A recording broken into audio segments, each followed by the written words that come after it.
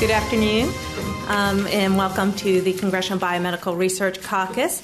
I'm Lynn Markey, and I am with the Coalition for Life Sciences, which is pleased to host our monthly Congressional Biomedical Research Caucuses. And we'd like to also thank our chairs of the caucus, who's Congressman Rush Holt from New Jersey, Congressman Mike Castle from Delaware, and Congressman Brian Bilbray from California.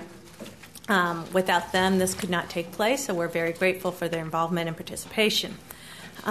Today's speaker is Dr. Wendell Lim. He is currently a professor in the departments of pharmacology and biochemistry at the University of California, San Francisco, and also an investigator of the Howard Hughes Medical Institute. He's a native of Chicago, and Dr. Lim received his A.B. in chemistry at Harvard, his Ph.D. in biochemistry and biophysics at the Massachusetts Institute of Technology, and completed his postdoctoral research in molecular biophysics at Yale University. He is here today to talk with you about the International Genetically Engineered Machine Competition. He got involved with this through his own experiences as a high school student, where he was a Westinghouse Science Talent Search finalist. And I think today they're called the Intel Science, correct? Yeah, one of the CLS member groups is actually very strongly involved in that.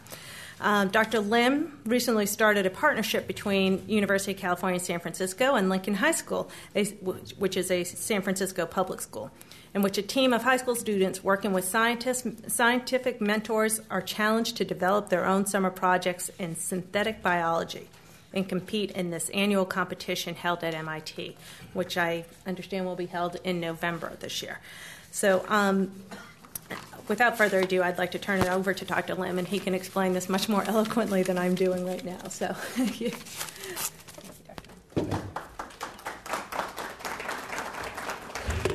Okay, well, it's a great pleasure and an honor to be able to speak to you today. So for most of my adult life, I've dedicated myself to trying to push forward the frontiers of scientific research. What I'm going to talk to you about today is not my own research, but rather a different kind of experiment that I've been involved in for the last 3 years or so, which is an experiment to see whether or not kids from an average American high school can do science. And what I mean by that is not whether they can take courses and take exams and do the lab courses, but rather, can you take a bunch of kids, put them in a modern, cutting-edge scientific laboratory, and can they actually make meaningful contributions to scientific research? And so I hope that you'll agree with me after you hear our story that the answer is a resounding yes, and I hope that we can discuss ways in which we can nurture and develop and harness the incredible potential of our young people. So I'd like to start my story in the city of San Francisco with Abraham Lincoln High School. So I'd like to go back to November 2007. And this was a very good year for Lincoln High School. First of all, led by a devastating rushing attack and a tenacious defense, Lincoln defeated its crosstown rival, Washington High School, 49-0, to win its third straight city football championship. Despite the success of the Lincoln football team, however, it was a different team from Lincoln that actually made the biggest splash and landed on the front page of the San Francisco Chronicle. So this team of Lincoln students was a group that had taken a unique biotechnology course that's offered at Lincoln High School. And what they had done is formed a team and participated in this competition held at MIT every year called the iGEM competition, which is sort of a Biotechnology Olympics. What was unique about this team, and it was sponsored by my institution, University of California, San Francisco, and I was the faculty advisor, was that there were 54 teams that participated this year from all around the world and from all the best colleges in the nation and the rest of the world. So this competition was designed for undergraduates, but our team was the only high school team to participate. The reason that they made such a big splash was because after all the presentations were made and after the judging was done, 6 finalists were chosen from the competition. As you can see, one of these was Lincoln High School. So we made it into the top 6.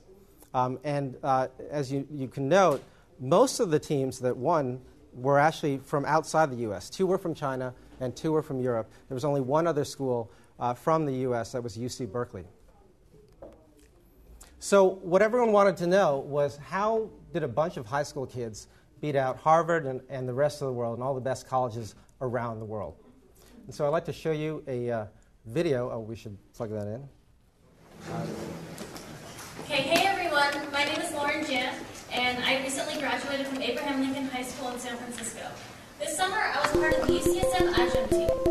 Now, UCSF is a research institution that has no undergraduate programs. So, they partnered with my high school, Palo Alto High, and UC Berkeley to form the UCSF iGEM team. They were willing to take a risk, then we should be willing to take a risk.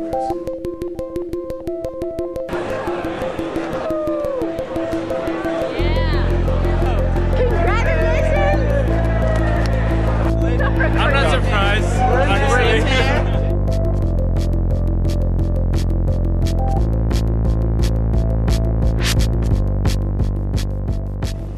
What suggestions do you have for just getting ahead and trying to accomplish what you guys did this past year? Stay motivated the whole way. Sometimes your lab will work, sometimes it won't work. For me, it didn't work a lot of the time, but I just told myself I have to stay motivated, and no matter what happens, I have to just keep trying, and sooner or later that something good will happen, and through time, stuff just kept piecing together. I think you learned one of the most important things about science there. You really have to be able to deal with a lot of, no, that's not it, what next? You really have to be able to pick yourself up from failure, because research is hard. I was actually looking the other day for, positions at different labs, and so I got in contact with a Caltech professor. I told her, my name is Robert, I go to City College of San Francisco, and I showed her the newspaper article that the iGEM team was featured in. I showed her the New York Times article that this class was featured in, and she was really impressed with the work that I've done at UCSF, and especially impressed with the work that you guys are doing in this class.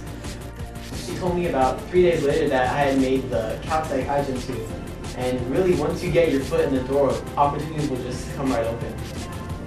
It was a chance for me to challenge myself and figure out what I wanted to do when I grew up, and I can honestly say that right now I want to go into research. I want to do more lab work just because the experience I had was so fun. They gave up their whole summer, went full time, and everyone who took a risk ended up getting a reward way beyond what we expected. So I'm delighted that they want us back again this year.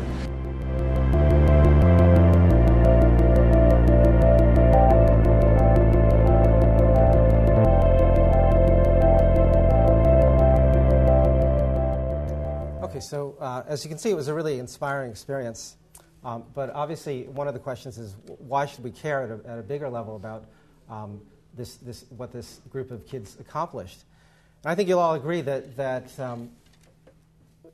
in the bigger picture of things, the question of how we engage kids in science is intimately linked to these very important questions: how we train the next generation of scientific leaders in this country, also how we foster innovation and the application of science. We all know that in today's world, there are many urgent global challenges that science needs to try to help address. We have issues with healthcare, with a growing world population, with an aging population here. We need better, cheaper healthcare. With the way that we use energy, we need new sources of clean and sustainable energy. We need to be better stewards of the environment and prevent problems like global warming. We also need to provide sufficient food for a growing population. And what many of us believe is that the life sciences are uniquely positioned to play a huge role in the coming decades in addressing these challenges. In addition, we all know that we live in a much more competitive world now, as noted by the National Academy in their Gathering Storm report, as well as by commentators like Thomas Friedman. There's increasing global competition, and there's really the great potential for loss of what has been decades of U.S. leadership in scientific discovery and innovation.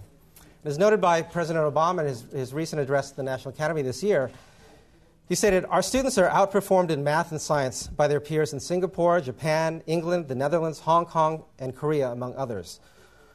Another assessment shows American 15-year-olds ranked 25th in math and 21st in science when compared to nations around the world. And we know that the nation that out-educates us today will out-compete us tomorrow." So these are urgent issues, I think. And what I'd like to argue is that programs like iGEM at least give us a vision of potential ways that we can help address this critical set of problems.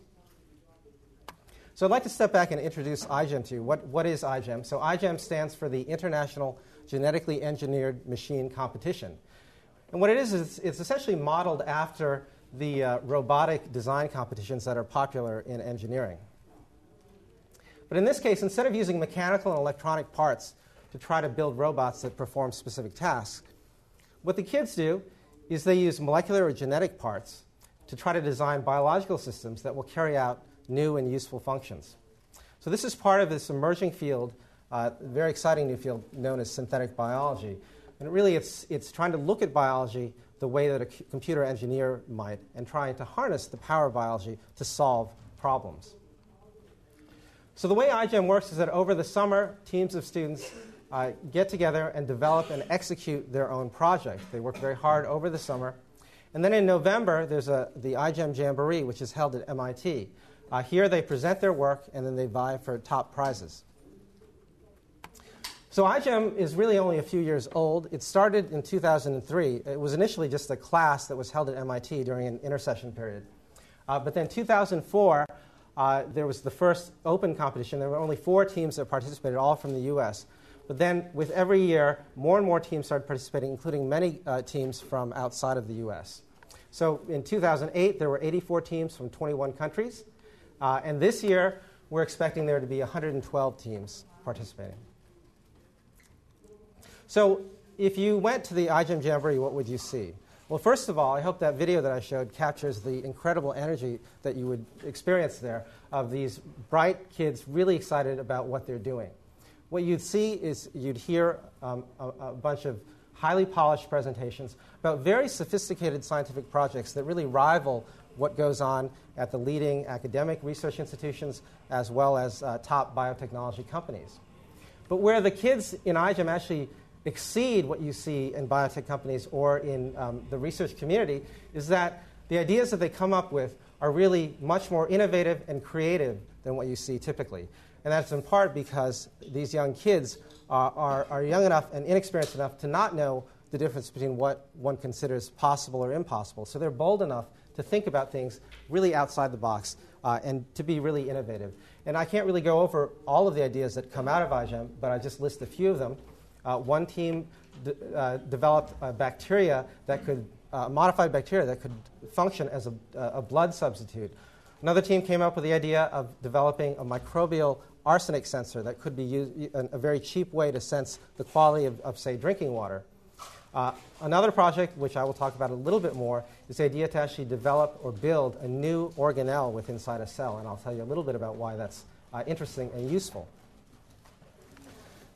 So for all of us that have been involved in iGEM, I think what we've really learned is that nothing motivates and focuses kids more than really challenging them and giving them the responsibility to tackle real problems. They also love working as teams. This is something that's not really traditional in modern biological research, but is growing in importance. And the kids really love working as this team. In addition, obviously, having the competition and the element of competition really adds to this. And overall, it really just makes it a lot of fun.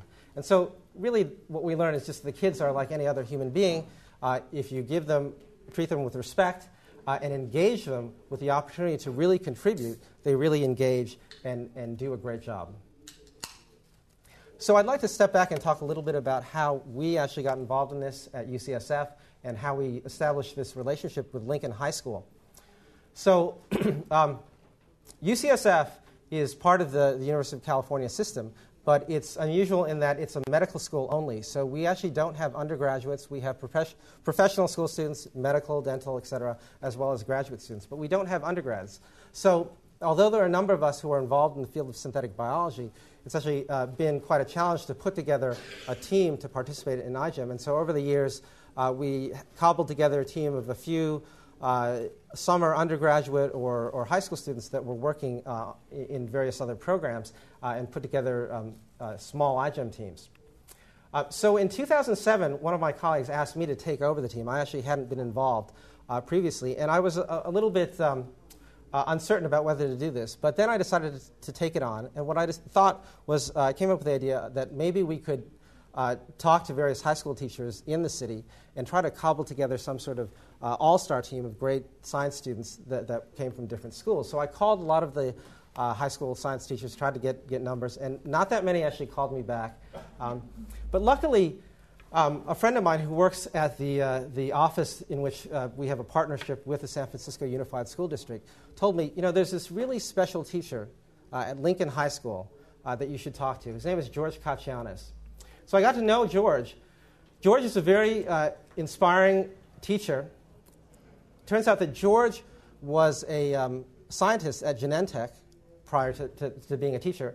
But in 1995, he decided to change his career and become a high school teacher. He joined the faculty at Lincoln High School, and he started what at the time was one of the first biotechnology classes in the country. So I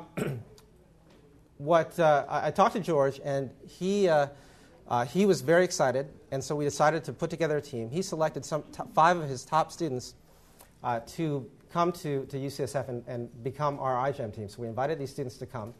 And I must admit that when the day before that they came, I was beset by fears that this would turn out to be a disaster. What would it be like to unleash 5 high school students in the lab? We have a lot of expensive equipment. We have a lot of people doing important research. What would happen? And in reality, these fears were misplaced because the kids were incredible. They worked really hard. They worked late into the night. They were as skilled as the graduate students in terms of their work at the bench. And they provided this infectious enthusiasm that really affected everyone in the lab and everyone around them. So in 2007, this first year, what really struck us was their creativity. So the project that they worked on was the idea to design a new organelle. We had spent a lot of time talking to them about how cells are organized and how there are different compartments in cells, like the mitochondria, that carry out specific functions. And during one of these discussions, one of the kids said, why don't we try to build our own organelle, a different organelle? And the reason that this is interesting is that one of the major goals in synthetic biology is to be able to harness cells, say like microbes like yeast, to produce biofuels or drugs that are difficult to produce. The problem with doing this is that a lot of times you do this and you introduce new pathways, and they can be very inefficient, and they can also products can be toxic to the cell. So the idea of housing this sort of synthetic pathway in a separate organelle is very, very attractive. So we discussed how organelles are made in the cell, and they came up with a great plan and got really amazing preliminary results about designing a novel organelle. And one thing I want to point out is that this project is actually still an ongoing project in my lab that a postdoctoral scholar is working on. So it really evolved into a serious research project. So overall, there have been a lot of different impacts of this program. In the schools, first of all, the experience of the iGEM team and the story of how they did at the Jamboree has been extremely inspiring to other kids. Particularly at Lincoln, it's increased the enrollment in the biotechnology classes. Now there are almost 200 kids a year who take biotechnology there. It's also affected biotechnology programs at other San Francisco schools. Several of the alumni who participated in our team have gone on to join or form new teams. You heard Robert Ovadia, who went on to join the Caltech iGEM team, but also former members of our team have now started iGEM teams at UC Davis as well as at the City College of San Francisco. In addition, in the iGEM program overall across the world, we see more and more high schoolers being a part of iGEM teams, as well as now, I think, several other all-high school teams. Now, the impact has not just been on the kids, but it's also been on the lab and the scientists that mentored them. The iGEM alumni, several of them have become key members of our own research team. They've continued working in our lab. Some of the ideas that have emerged from iGEM have evolved into real projects, as I told you before.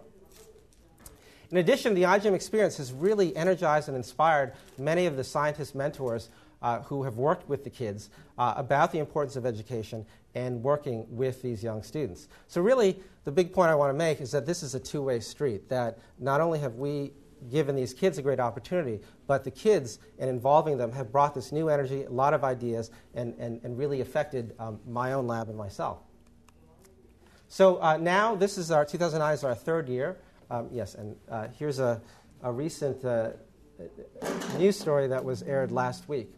For most high school students, wrapping their minds around the basics of chemistry and biology is a terrific accomplishment. But for a small group of graduating seniors here in the Bay Area, that's only the beginning. They're already working in the world of advanced bioscience.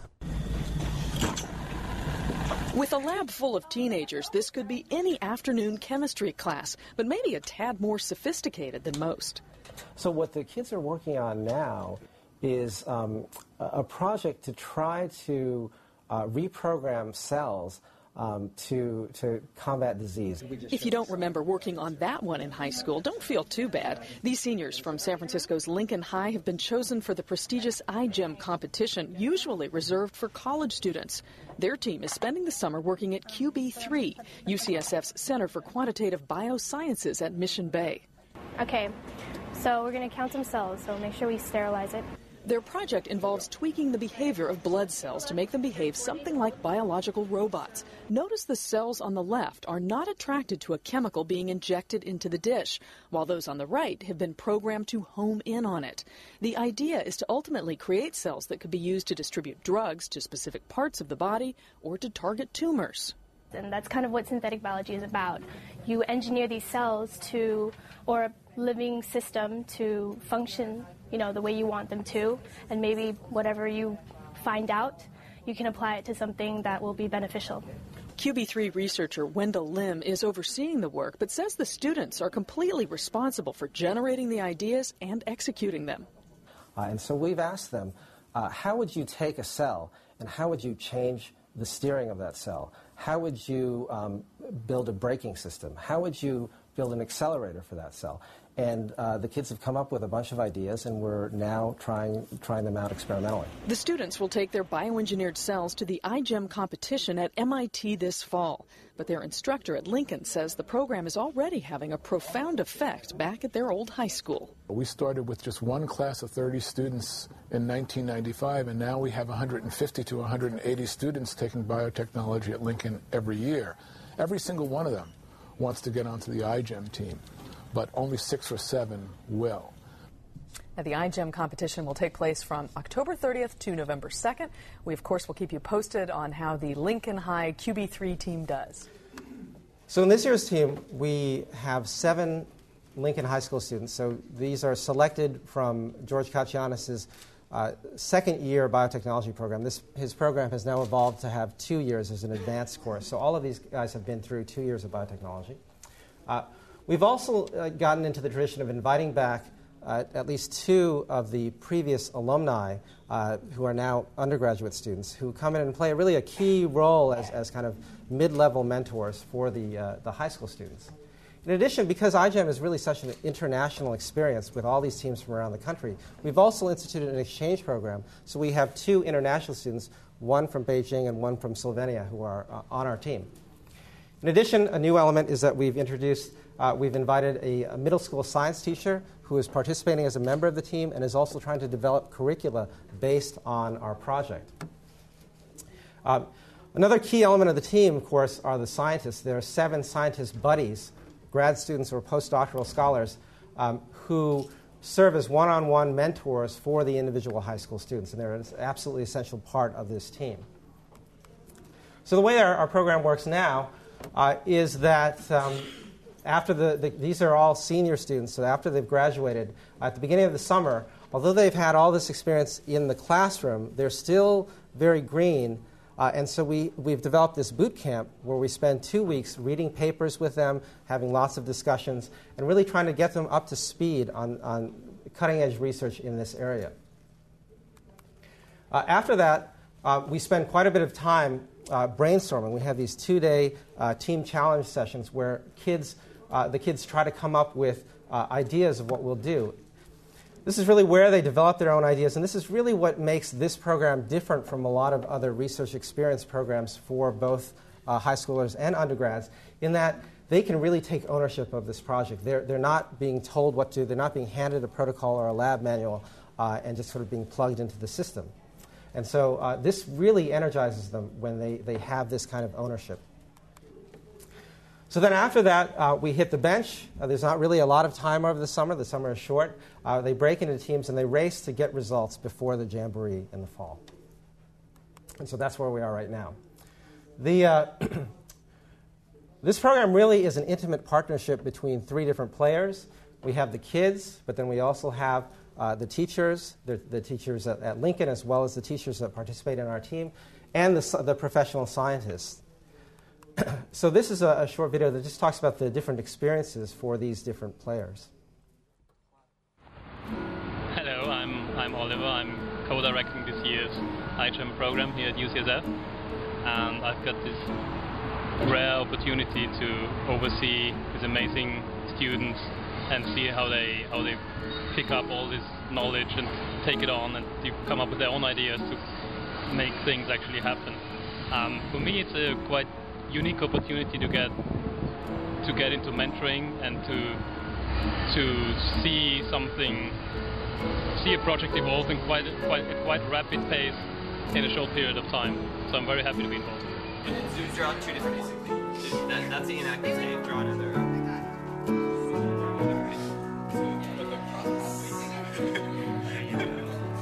So hi, my name is Ryan Kwan. I'm part of the UCS iGEM team of 2009, and this experience is really good because although in class we learn a lot of stuff, we actually get to apply it here, and we get to become more independent, and we can actually do research on our own. If they throw us something and say like, I want you to get this gene in here, then we actually know how to figure out and do it ourselves. And this is really something that kids our age really don't get to experience much, or not really at all that I know of. So we're pretty fortunate, and it helps us confirm our career choices and gives us an insight into what we would be doing if we were going to get into this field. Do you think it's made you rethink like how science is done, or made you think about it differently? Yeah, it showed me like I didn't really know how they would come up with these constructs, I guess. So I learned about how they came up with their ideas, kind of, and how they would go about implementing it. Is this the incubator?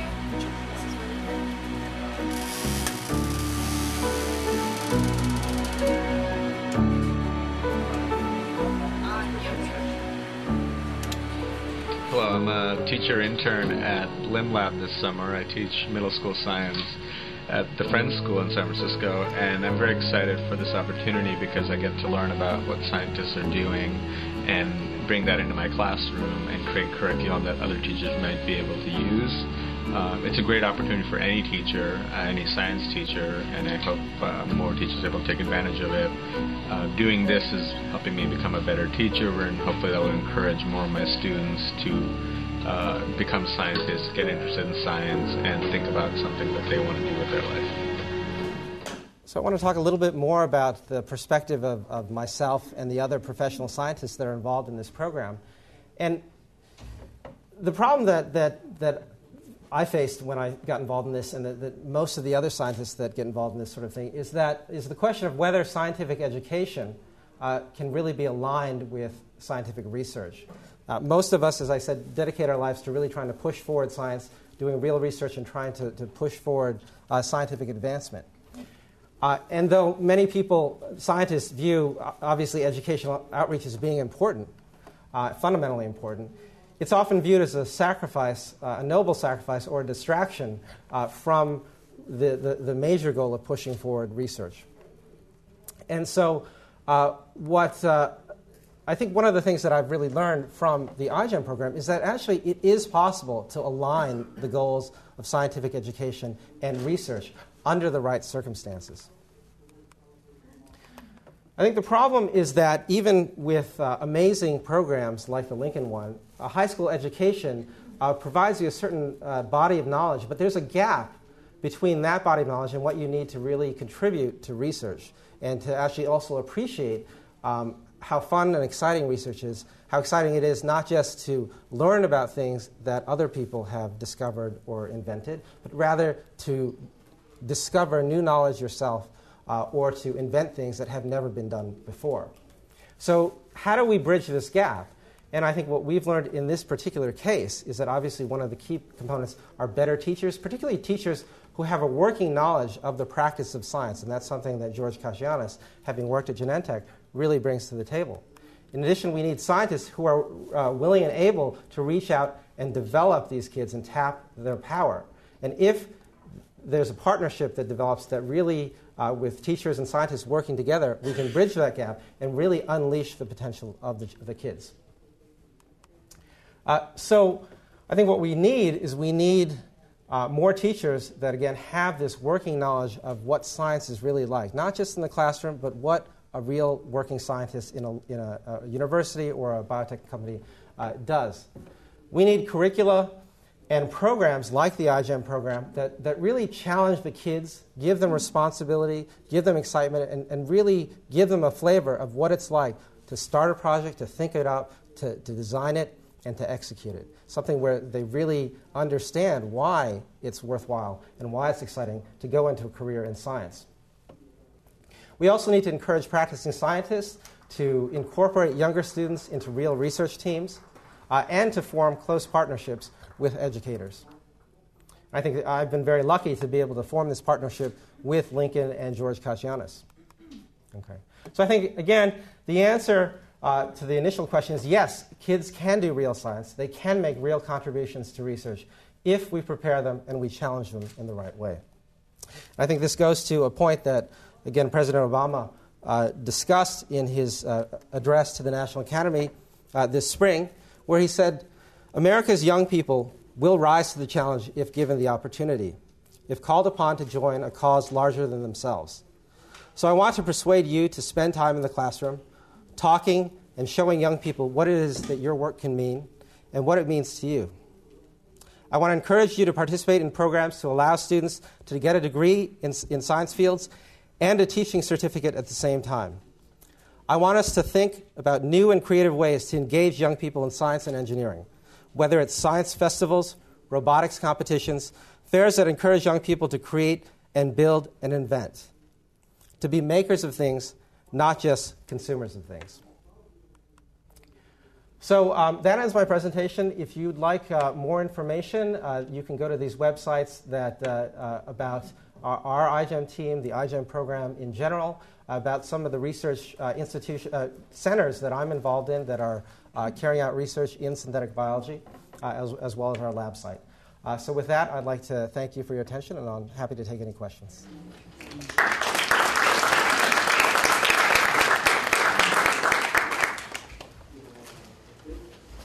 Yes. How much so you're talking about a change, into like better teachers, scientists who reach out, but institutionally, like how much do institutions really value that kind of partnership in, say, giving you thinking from like an employee perspective, yes, kind of like to become a professor or to get tenure or something like that? Are people encouraged really to, or is this valued in their career ladder, right, as part of institutions? I think that's a great question, and there isn't a clear answer. I think at some level it's valued. It's obviously, but it still has that element of being kind of more of a noble sacrifice. I think that, and you raised the good point that it's not just the institution's resources, but also each individual scientist's career development. They need to publish their papers and so on. I think that's and that's particularly challenging in today's world where, for example, the University of California is undergoing extraordinary budget cuts, and so the first things to go tend to be these things. I think that, first of all, what I'd really like to see is more, I think the kids really do have a lot to offer, and that if it's done right, they can actually help push forward research and can be a great asset to, say, a postdoctoral scientist who really works with them and then harnesses their power. The other thing is I think that if there's one place that the government should invest, this is one of those areas. And how do you make it easier for a scientist to participate in this kind of program? How do you make it so it's less of a burden so that they can actually get, so that you can align their research goals with this educational goal? And that's difficult. I mean, I think we've been able to get, for example, this year we got a stimulus grant to support the iGEM kids. One thing, though, is that there are restrictions on that money. We can pay the stipends for the kids, but we're not allowed to pay we have an education postdoc, but we're not allowed to pay their salary because that's seen as more administrative. However, that's absolutely essential for organizing the program and also lessening the burden on all of these practicing scientists so that they can, it becomes easier for them to participate. You had mentioned that your lab is now working to continue the research into this synthetic organelle. Yes. Okay. Is it possible to come up with a model to show, and let's say that you hadn't had the iGEM people and somebody in your lab had come up with this idea. My guess is that it would have been more expensive to start the idea with people making whatever postdocs are not fabulously paid, but there might be an economic model where there's actually a way to save money and forward research at the same time by using high school students as sort of an incubator of ideas. Has anybody looked at that so that it's not an extra cost, it's actually a cost savings in the long run? I think that's a great point, is that they are very skilled if they're trained properly. So it's hard to say whether it's more efficient. It probably is equally efficient. I think where it really makes a difference is that this is the kind of project that if you're, say, a postdoctoral scientist who's looking out for your career and you're trying to think about what papers you need and what you need to get a job, that tends to make you more conservative. And I think one of the things here is that these kids and this program allows people to start thinking about more creative ideas, more innovative ones that are riskier. So the risk is, in a sense, more diversified. And so I think what would have happened in this case is it's far less likely that we would have started this kind of project without the preliminary results that the kids got from that first year. But it seems like if you could come up with a way of some way of talking about savings or efficiency or something. That's what people are going to think about now, not, we need to be competitive, 20, 30 years from now. They need to figure out the money now. So it just seems like it might be something to try to finesse. To work out those numbers. One comment that I make, I was a faculty at the University of Michigan for several years, and I'm a physiologist, and I was a National Institute of Health fellow. So I appreciate very much what you've done. One of the things that universities do in the sector where they're teaching science and actually research is they look for the best students. And what you have really got in that particular scenario that you gave us were very, very top students, whom I'm sure will all be very well successful. And we do need to compete in science. We are very, very lacking in science. And there are parts of us who are working in the educational component outside of Congress to really try to work with the engineers and scientists. And we had the privilege at Michigan for having Dr. Francis Collins as a professor, but he was on loan to NIH. And so there are the universities such as MIT, Michigan, and San Francisco, and those institutions will be supported. And if you take a look at who is supported in this country, the ones that are in engineering and research and science are looked at as being absolutely vital to our survival. And I thank you for this today, because this is very enlightening. Thank you very much. So you mentioned robotics competitions, and I was just curious how the barriers of entry compare, because for robotics competition, a couple $1,000s worth of tools, materials, rovers. Whereas I'm just curious, is there a significant difference in barrier of entry? Does this have the capability of reaching enough high schools, or just a very select few that are involved? That's a great point. Is kind of the cost, and there's no doubt that this is much more expensive than the robotics competitions. But one of the ideas behind synthetic biology is to essentially make the cost scales of doing biological research and doing genetic engineering, making them much more efficient. of making this notion behind a philosophy behind synthetic biology of having a catalog of standard parts that will be freely available, that people can use and mix and match in different ways, that approximates the kind of structure that you have in electronics and mechanical engineering. So I think we're not there yet, but that is sort of a direction that we're going towards. And things like DNA synthesis, crucial tools for doing genetic engineering, are getting much, much more cheap. So that is certainly the trajectory. The question of how applicable this is to many different schools, I think that's a big question. Obviously, there aren't that many teachers out there like George Katsianis, who's a key player here. But part of our hope is that it's not just necessarily doing the research, but the ideas and the creativity. So part of what we want to do with the curriculum, the teacher that are developing curriculum, is to try to develop things that material that allow the kids to think about biological systems not just in a descriptive way, where you sort of memorize all these different parts of a cell or different species, but rather where you think about them in a functional way about how they're built to do certain functions and how they could be manipulated. And I think that is a much better framework for engaging the kids and making them think about how a biological system works. So you're moving towards developing a curriculum out of this that can be applied more universally, not to bring more kids into labs, but right. That's one of our goals. So you mentioned the integration of international students. So you mentioned international students. Yes. So I was wondering, what do you expect from this international collaboration and maybe competition also? And how do you envision further steps in promoting this kind of international collaboration? And then I had another question about the interdisciplinarity of the field. SynBio is at the convergence of different fields, engineering, biology. So how do you promote this interdisciplinarity in the high school?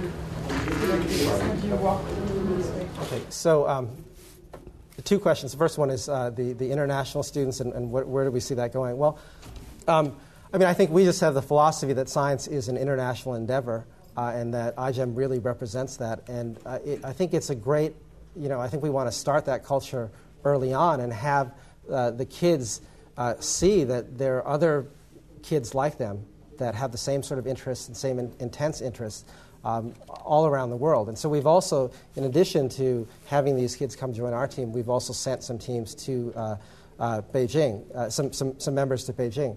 In fact, one of the students decided to actually, he's one of the first American students to actually enroll. He transferred from a UC to Peking University, which is, he's kind of ahead of the curve. We'll see. But I think that progress in solving all of these challenges that I talked about early will have to come at an international level. And so whatever we can do to foster that, I think, is good. The question about synthetic biology being at sort of a convergence point for many different fields, not just biology, but engineering, physics, mathematics, computer science, that's very true, and that's one of the great things. And great challenges in modern science is that we're divided into these fields, and how do we bring people together and how do we make them work as teams? And I think, again, the older scientists are sort of used to working the way that they work, and what we see here is that when we have this kind of format, bringing teams together, the kids don't have the egos that the adult scientists have, and when we have these structures like these team challenges that we pose a problem to group sub-teams and they try to come up with their own solutions. It's a really great way for bringing together kids that have different backgrounds and ideas together. And so actually we've kind of expanded this. We've started doing this with our postdocs and graduate students also. And I think that is, again, one of the great challenges is how do we go from this sort of individual accomplishment model for science into one that is more about efficient teams that work together, that take the skills of different people and integrate them. So a bunch of high school kids hear about this and want to get involved. From your experience, what are the things that need to be put in place to enable that on a broader scale? Right. Okay. So if you have a bunch of high school kids, how do you enable them to do something like participate in an iGEM team? I think that's a great question. I think hopefully they would have some mentors within their school who would play a key role here in establishing links with a university or a biotech company. And I think that relationship, those sorts of partnerships are really going to be the key for this. Just as an add-on to that, is there anything that agencies like National Science Foundation could be doing to further enable that level of participation? I think so. I think that this is obviously a relatively new program. I think that obviously more funding to help support iGEM. I mean, iGEM is actually in a stage where it's grown almost too big for its own good, and there are questions about, is it time for it to split up so there's sub-competitions on different continents and so on. And as you move towards that, you move towards much kind of higher level organization. So we obviously need help with that. I think even though it would be sad to lose the intimacy of the current iGEM competition, I think that if it does grow, it may also give more opportunities for your average school to participate at a more modest level. Great. So I think this goes back to his question, sort of like how many more labs like yours would be willing to work with high school students like that, and how many more labs are there really available that could house teams like yours? Right. Well, I mean, I think there are a lot that could, and there are, but are there a lot that would see, the value in doing that? And as I said, I must admit that I at first felt fairly put upon when someone said, "I really want you to take this team over," and so I would be counted among those people. But part of what we're trying to do is to let people know about what they can get out of this and how, and to incentivize other researchers to do this kind of thing. Let me ask you sort of a follow-up question to that last part. What kind of skills and knowledge do the high school students need? What are their entry level? Is there entry level knowledge base in order to be considered? Yeah. Well, I just want to bring up another point that made me remember, which is that we talked a little bit about scientific leaders and developing those, but another point I want to make is that there are a lot of kids going through this biotechnology program, and there's another great need, which is not just to have the leaders, but also in the coming decades, many of us think that biology and biological research is going to be a big part of our economy, and that we need to have a larger workforce at many different levels that are competent in working in the biological sciences. And so that is also, I think, an important part of this kind of program and the Lincoln program, is that they are training people for for many different types of positions. And in fact, a lot of the students that we have, some of them are going to community college. They're not necessarily the people who have done the best gotten the best SAT scores and everything. There are community college programs where you spend 2 years at community college in a biotech program and then go on to a UC, but that are sponsored in part by biotech companies. But that gets to this point of what are the basic skills, and these kids, at least in this 2-year program, have become very comfortable with basic recombinant DNA technology and manipulating DNA and thinking about these things. And I think that's not something that's that hard to do. I think that's actually relatively easy with fairly cheap equipment and the right teachers.